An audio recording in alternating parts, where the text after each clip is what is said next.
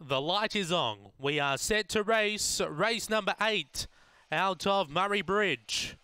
Set.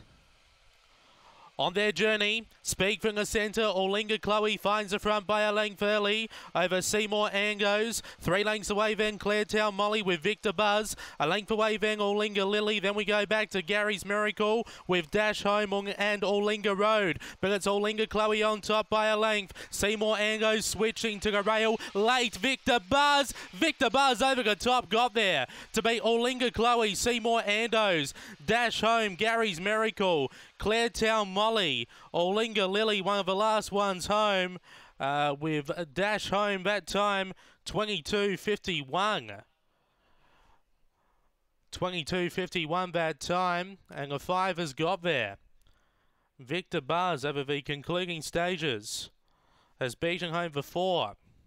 Orlinga Chloe, Victor Buzz, Felisa Rasmussen. Beats home Orlinga Chloe, Yvonne King. 3rd will be number 7. Seymour Andos for Graham Smith, and 4th number 8, Claretown Molly, Bob Fletcher. 5:01, 22.51 the run.